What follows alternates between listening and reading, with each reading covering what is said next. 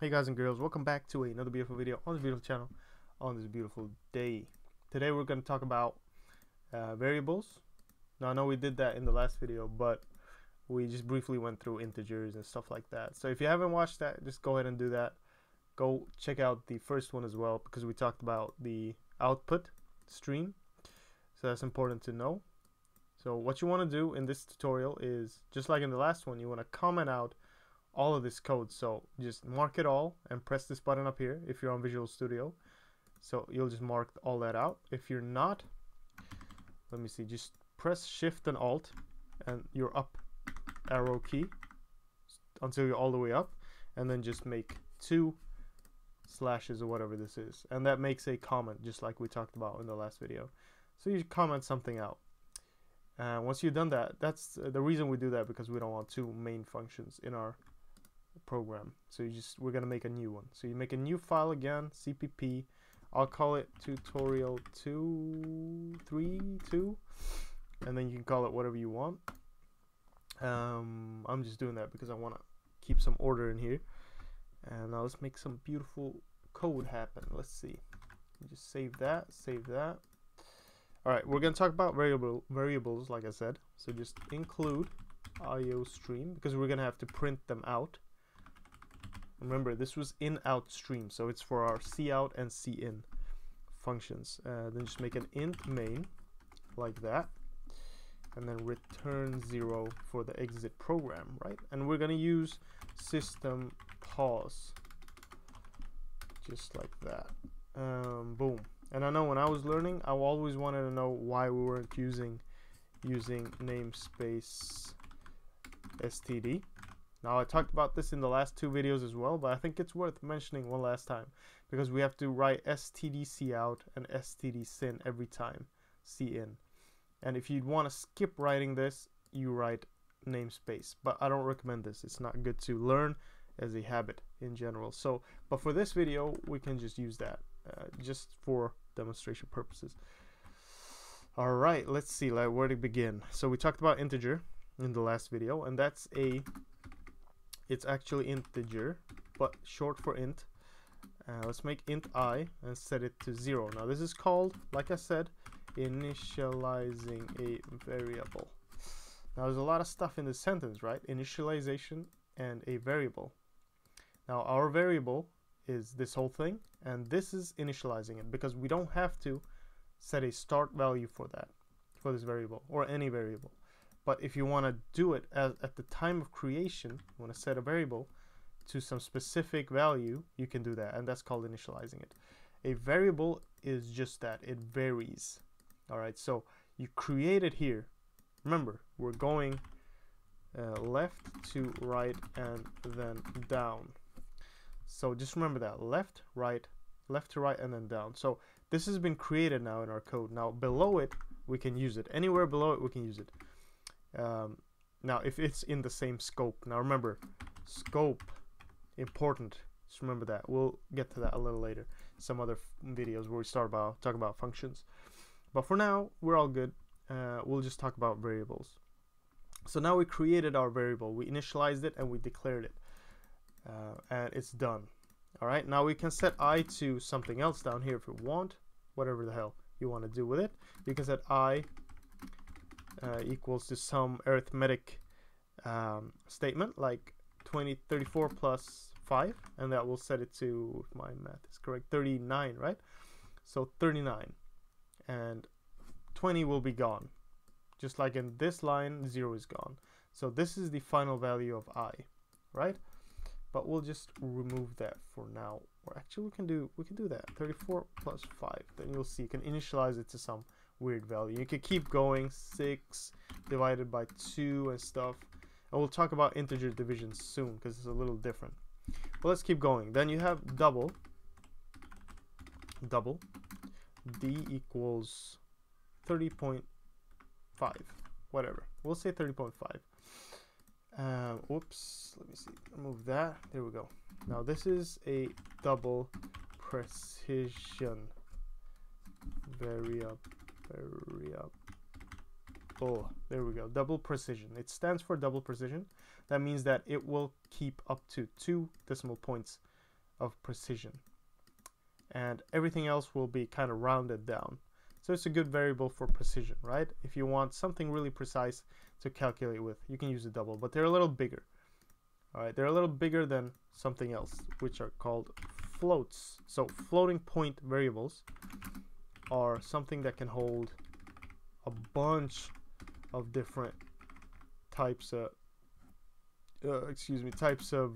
decimal points, right? Now you're like, what the hell, this is more precision, right? Because you have more numbers. But really, when you're calculating, you get big numbers. Sometimes it gives you errors, so it's not always good to have, especially if you're trying to say, oh, is this variable equals to 0? Now that's a really precise calculation, right? It has to be exactly 0, and floating points aren't really good for that, so they're not always 0 when you think they are. But that's good to know. Floating point variable, there we go. So yeah, that's an integer, double, floating point. Now we'll go to char. Char is a character, and a character holds a certain character, right? It can't hold a whole line of characters like this. It can just hold one, and that's because they're actually holding a number, which refers to something called a ASCII table. All right, so this is a character ASCII table. So it refers to that, and the code for C is some number. So I don't know what it is. We can say A, because I know A. It's 97, I think, but that's a small a. Yep.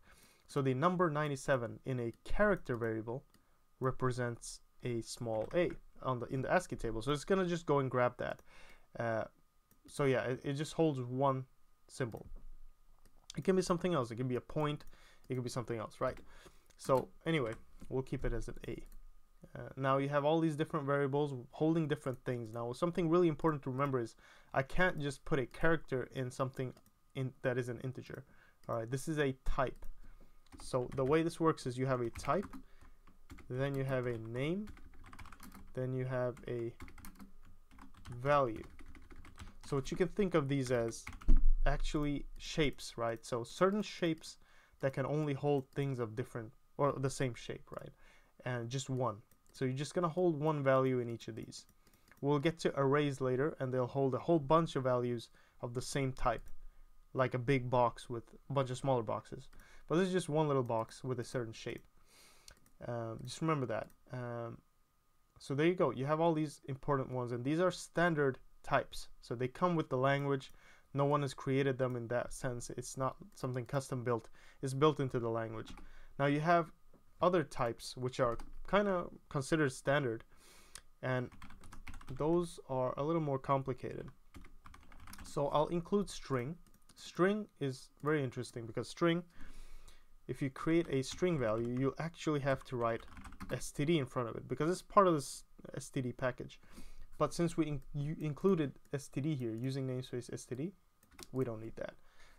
So we'll just make a string, and it's basically like a character. It can hold a character, but it can hold a whole bunch of characters including namespaces. So I'm just gonna write a sentence here.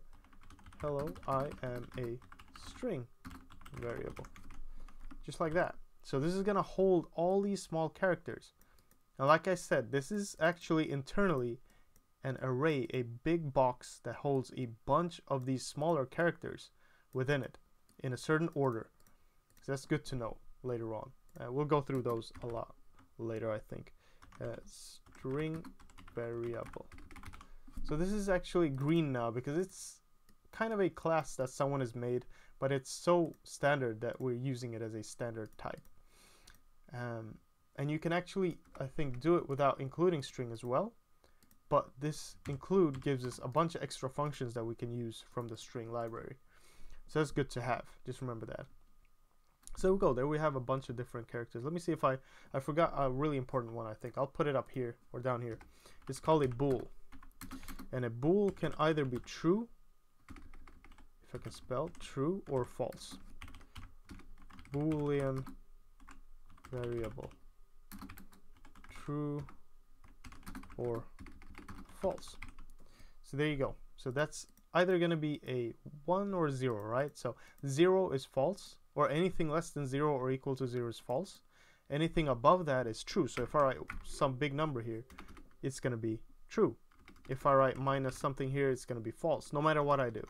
Or 0, it's going to be false. But you can give it a value like true or false. So if I just say false there, boom. There we go. And we're going to print all these out, and we're going to see what variables we get. Now, before I do that, I'm just going to go ahead and go overboard now and tell you guys about something important. That is that there are different types of these. You can make a short int. You can make a long int, and you can make a unsigned int. Now this is something you don't have to learn right now. This is kind of complicated because there's a type and there are different variations of it. But let me just tell you that short is what it is. It takes a lot less memory, and it makes the limit, because there's a limit on how big these variables can get. Now an integer can be quite big, but if you make it short, it can't be that big. It can be a little smaller, but it's going to take a little less memory. So if you're storing something you don't need that much space for, a short is good. A long is the opposite of that. So it gives you a little bit more room to work with. Unsigned is also like a long. It makes the integer long, but you can't store negative values in it. It's from 0 and up, but the up part is a lot more. So you can go up a lot higher. But in a regular integer, you can go down some big negative number and the same number, but in a positive range. So that's good to just remember. We'll go through that stuff later as well, so don't worry. So here we go. Let's just try and print these out. So let's start off with std. Oh, I don't have to actually. There we go. Cout I end line or new line, because I prefer to write a new line like that. Boom. So what if we just run this? It's just gonna crash, or is it gonna work? There we go. So 39, right? 39. My math was correct. We're down at 39. So that's perfect. That's good to know. Now, what if I do this? This is also good to check. If I give it a decimal, like why can't an integer have a decimal value? Now you 34.6. Now you're thinking it's going to become 35, right? Because it's going to round up. Nope. It does something called truncation. So it just removes this completely. No matter what it is, it's not going to round it up for you. It's not going to hold your hand. It's not going to help you out. It's just going to say, nope. I'm just going to remove this ugly decimal point from my beautiful body, and it's going to be just whole numbers.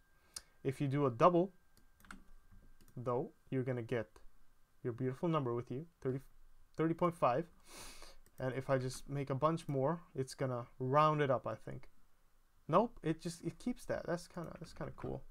I think it keeps it, the precision is internal. No, yeah, exactly. There you go. So 30.5454. But what if I do this? Let me see. This is actually new for me too. 35.5. Okay, well, let me see. Let's do this. There we go. Yep, it rounds it up for you. There you go. It rounds it up for you. So that's good to know. A double will round it up for you. So let's just keep that way. Actually, it's good to know. That's good to know. So rounds up the number for you, while the integer truncates, I think that's how you spell it, cuts off the decimal. There you go. And a floating point number, we just print that out, an f. It's just gonna actually cut it off as well. That's kind of weird. It should not do that, but it does, and it rounds it up for you. All right, I'll have to check on that later. We'll talk about that later. But for now, it rounds up the number for you. There you go. All right, so we covered all that. Now the character is a little interesting. This is what I want to show you now. If I write it out just like this in the stream, we're gonna get let me see, C. There we go. We should get an A small a. Yep, we did. What? Let me just see if I'm, yep. All right, so what if I do this? If I say 97, a character 97, that's kind of weird, right? Is it going to print out 97 as a character? Oh no, it printed out an A. That's because it goes to that ASCII table and it checks what 97 is, what code that is. So That's really good to know. Sometimes you can play around with that a lot. Now if I print out B, is it gonna print out false? What is it gonna do? Nope, a 0, just like I said. So a 0 is a false, and a 1 should be, I guess, a 1, right? Of course, obviously. Let me see, this is what I want to show you. True. There you go. Now this should print out a 1. Yep. So in that sense, you can check sometimes if something is true or false, if a statement is true or not. So B, let's do this as well before we start. I equals 34. So this is kind of interesting. What the hell is happening here? Well, B is a Boolean. It's either true or false, right? Something can be either true or false. Now it is equal to this statement's result. So the two equals to signs, which we'll talk about later, it checks for something if it's equal to something else. 1 equals to sign assigns something from the right into the left. Now don't think about this too much, but it's just a fun way you can play around with it. So if I equals 34, if that happens, if that is true or false, that will be stored in this variable. So if I print out B, now it should be 1. Yep, it was true. But if I print out, if I say 35, then it's going to be 0. 0, because that statement is false. It's not correct. I is not 35, it's 34. So just remember that. That's kind of cool to know. A string as well. Let's see. So a string, there's a lot more to talk about. I'll make a whole video on strings later. But it prints out the whole variable just as a string. Now what if I say string dot length? What if I want to know the length of the string? Then you just type out s dot length. We'll talk about this as well later on. So that was 29 characters long. So there you go. That's about it I want to talk about. I just want to give you an introduction to this. This is actually a function which we haven't talked about yet. It's a bunch of stuff you can do with the string, a bunch of functionality. You can check, you can add stuff, you can do whatever you want with it, just like a Lego piece. All right, so there's a bunch of stuff. Feel free to read about it, but don't freak out because it's not that important right now. So hopefully now you know a little bit more about variables.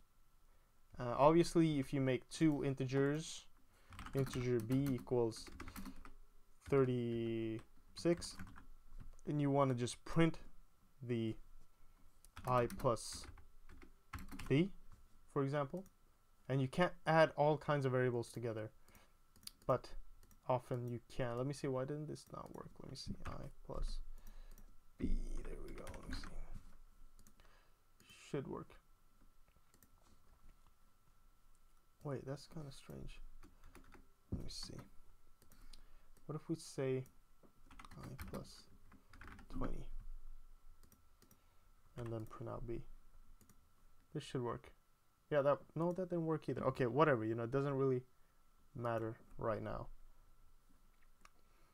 From double to float. Okay, there's some issue right there, but whatever, don't think about that too much. But still, you can add two different variables together and print them out, and you can just play around with it, see what's going on. I'll check the error and I'll tell you guys what it was in the next video. But for now, thanks for watching, take care, best of luck, and I'll see you guys in the next one. All right, bye bye.